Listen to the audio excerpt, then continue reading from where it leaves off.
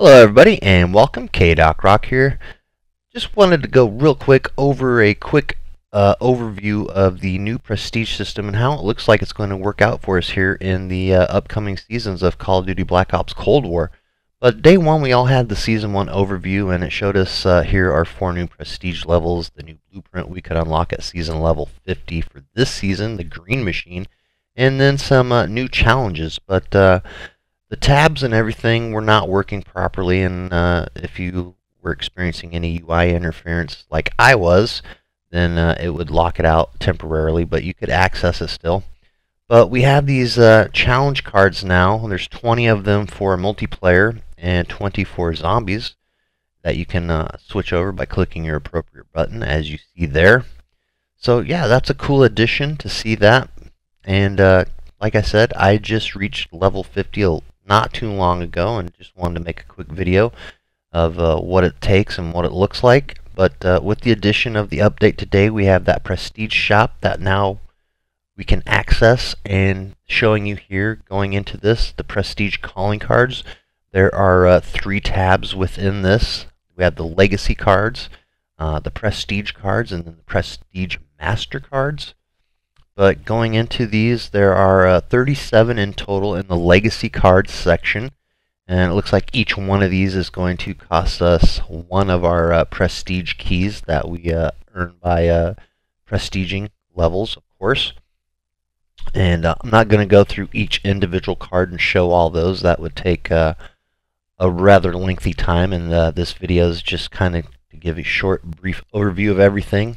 But you can check those out at your own leisure and access that through your barracks tab and then going into progression.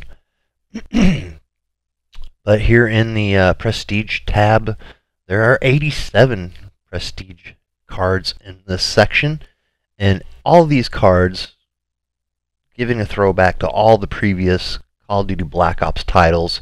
And I remember accessing these and getting these and earning these through all the various games, so it's kind of cool to see them make a return. But I don't know, for the trade-off and having to actually use a prestige key to buy these or unlock these, I don't know. I'm not 100% sold on it. I think they could have maybe added something different or done something different as far as spending the keys on some maybe like blueprints or something. And then here you see there are still some that are completely blacked out. I'm guessing that's for the additions of the cards coming through our upcoming seasons of Cold War.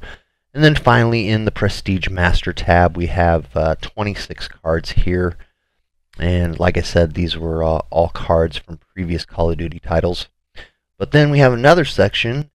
We move over to our custom Prestige icons, and it looks like here we have a total of 36. And through the first 12 levels of prestige icons, you can see that it looks like they included the icons from other Call of Duty titles, for that being prestige 1, 2, 3, so on and so forth. And then finally, our actual prestige icons that will be coming to Cold War and what we will see. But there are 27 levels, kind of an odd number. And then the new system they're implementing on top of this, that kind of coincides with everything, is the new Prestige Master Star ribbon. So when you reach Prestige Master, you will earn a ribbon that persists across seasons. Each time you reach Prestige Master, a star is added to your ribbon. On your 6th Prestige Master, this will add the wreath to your ribbon. So the grand glory of all this is receiving a wreath on Prestige Master level 6 of the ribbons.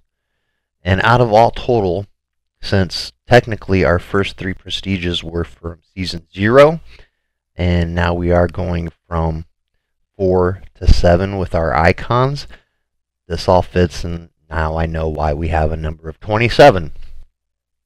But also confirmed right here, just by this Master Star ribbon system, looks like we have definitely coming a total of 6 seasons for Call of Duty Black Ops Cold War.